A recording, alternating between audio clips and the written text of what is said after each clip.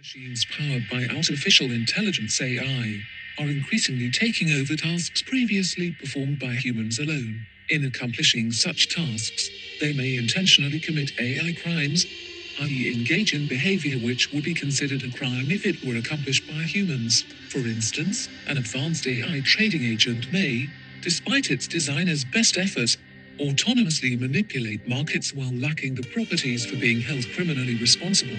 In such cases, hard AI crimes, a criminal responsibility gap emerges since no agent, human or artificial, can be legitimately punished for this outcome.